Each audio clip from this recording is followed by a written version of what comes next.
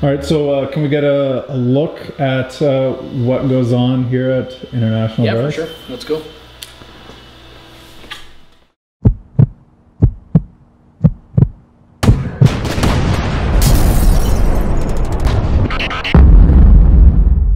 So where does the whole barrel making process start? Well, it starts over at the steel. So this is our pile of steel. Yep. Basically, it's all rifle grade steel. Most of this stuff comes from France. We find that the quality and the consistency of the steel is awesome for rifle barrels. So most of this is stainless, 416R, and we get it in large quantities because, like ammunition, you want the lots to be the same. Mm-hmm. And so we basically try and get as much as we can in the same order so that we can produce consistent barrels. What's next? Next, we got to cut it because otherwise you're going to have a 12-foot long barrel. So over here, we run it through the saw. We measure it off to make sure that it's right length, and you come out with a piece like that. It's fairly rough on the ends, so the next step after cutting it is to face off the ends of the barrel to make sure it's all flat and square. So we're going to face the end so that we know we're drilling square. And is there a barrel in there right now? Yeah, there is something in there that he's working on right now. So after we face the ends, then we've got to drill the hole. Obviously, that's kind of an important part. So we do it on the gun drill, which is this over here.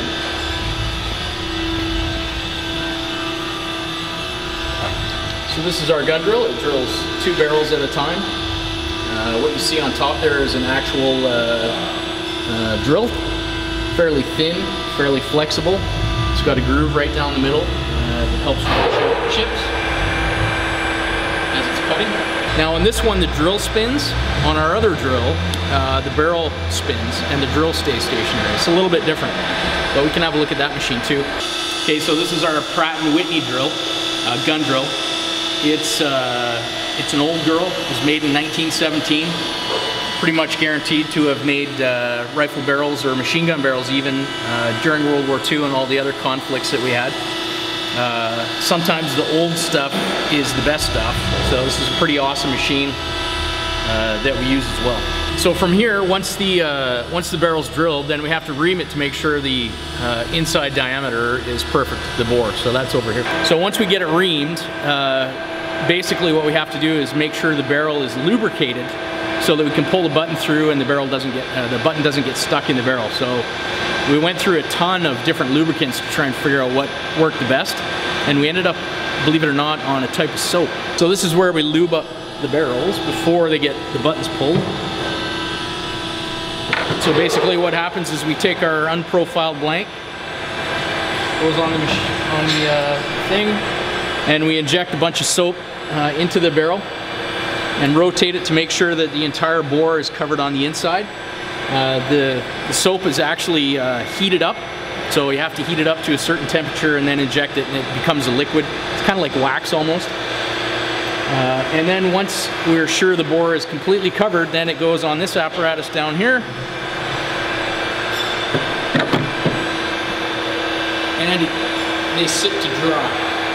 So the lube can't actually be wet, it has to be dry when we actually pull the button through. We did a lot of testing with that as well, and if there's any kind of moisture in the lube, it actually causes more problems.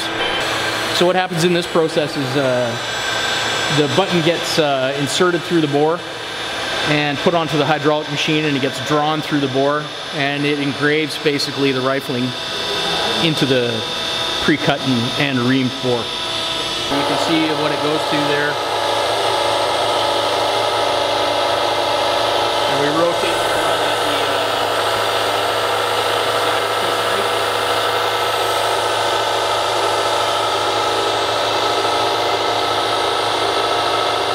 We make about 15 barrels a day. We're not a high quantity producer, but the barrels that we do produce are super high quality. So we're looking for quality, not quantity. So as far as how they compare to other manufacturers, I've shot a lot of other barrels, and R308 barrels stack up with the Kriegers and the Bartlines, no problem. Even though they're button rifled, it's a little bit different process than what those guys do.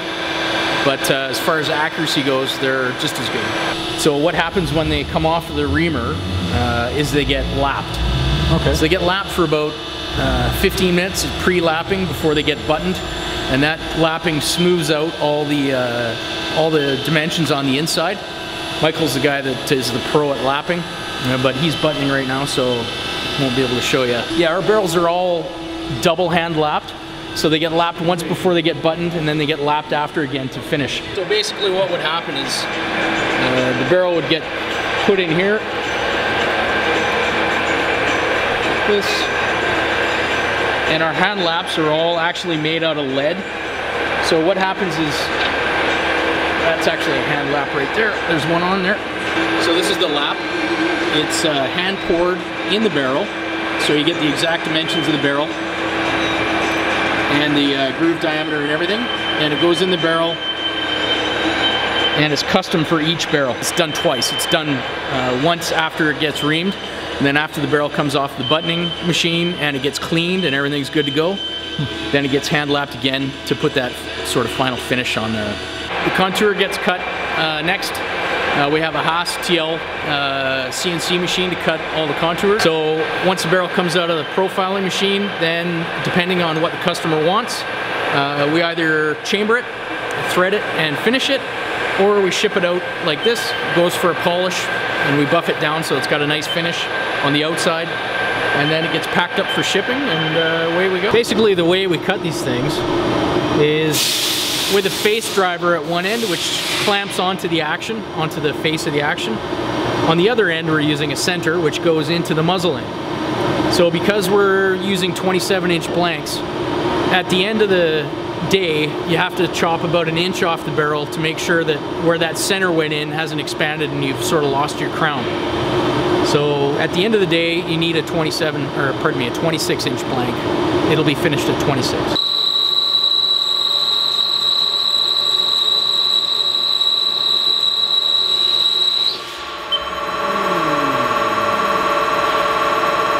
After the barrels get buttoned, then what we have to do is stress relieve it, because the buttoning process actually imparts a lot of stress into the steel.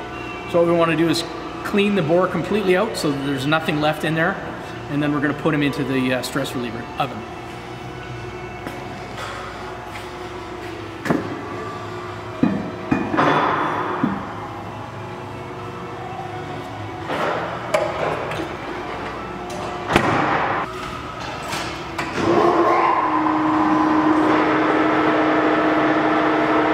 So the barrel would be cooled at this point? You don't need gloves or anything? No, you don't. Yeah, we leave it long enough so that it cools right down so you can pull them out by hand.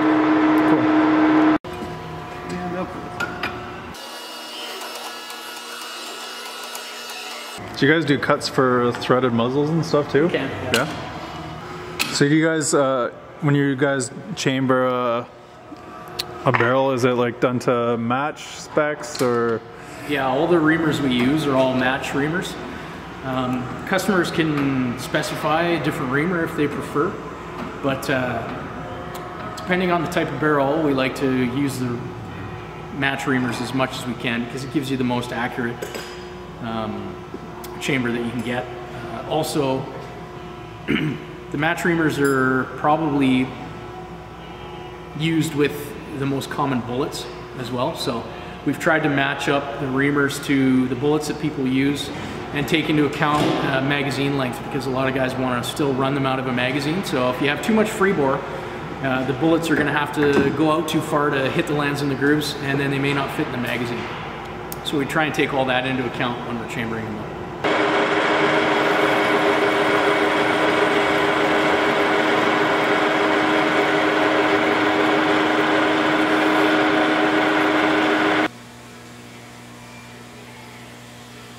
What are you looking for?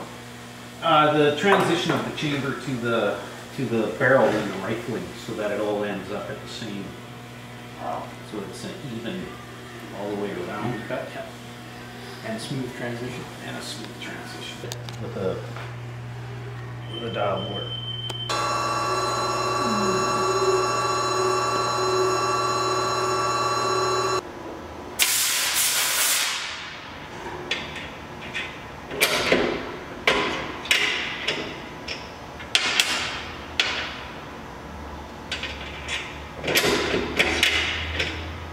That's it, folks.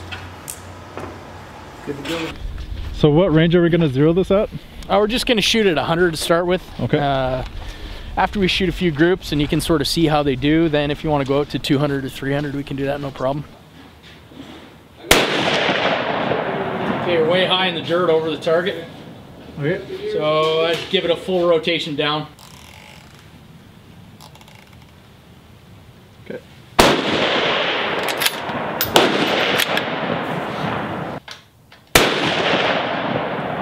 You're on it. I'd say that'll do it. Yeah, that's good. Nice. All right. So you shot these two groups here. And they're both 10 rounds. And they're both the 175 gold medal match. This was your first one over here. Yeah. And then this one here, you had a couple at the very end that sort of clipped the outside edges of the target, but that's probably because you fired 20 rounds in about 3 minutes. Yeah. All right, Ryan, thanks a lot. No problem. It's been a great day. It was really cool to see the factory, how a barrel is made straight from scratch all the way through till the finished product, which we have now on my rifle. Excellent. Because up until today, all I've seen is barrel blanks that have already had the rifling and everything put into it. So this was really neat to see, and it's really cool to see that Canadian companies are getting into that. Other than Colt Canada, I think was the only other one. Yeah, I think so. On a large scale, anyways. Yeah. Yeah. So thanks a lot again for having me out at the range, testing it using your ammo. Absolutely. And not cheap ammo. Good gold medal match, and it shot really well. So we were able to do sub MOA with factory ammunition, which is pretty awesome. There was no break-in period today. Yeah, it was good. So yeah, fourth shot, we started our 10-round groupings. Yep, it was pretty good. Straight into, from zero right into a group, and you're good to go. Right on. So I think that's it. Is there anything else you guys want to say to the viewers about your barrels? Just, you know, give us a chance if you're looking for a new barrel. We're a new company, but we're going to back our barrels 100%. And if you have any problems, we'll take care of you. But yeah, give us a try. We're in Canadian dollars too, so that might help a little. Right on. Thanks a lot. Thanks, pal. Appreciate it. Yeah, I'll be sure to take it out to some longer ranges soon. Send me some I'll give pictures. you guys some feedback. Absolutely. Right on. Thanks a lot. All right, you bet. Hey everyone, I want to talk to you guys all about an exclusive offer on our Patreon page. If you become one of our patrons for only $2.50 a month, or the cost of an expensive Starbucks coffee, you can be one of our supporters on Patreon. You're going to get some free swag. We're going to be doing some giveaways over on there. As well, you're going to get to see some of our really good videos that you're not going to get to see anywhere else. So, click the link below, become one of our patrons, check out some of our awesome videos that you're not going to see anywhere else. As well, get some free stuff out of it. I'm Ryan, and I'm out of here.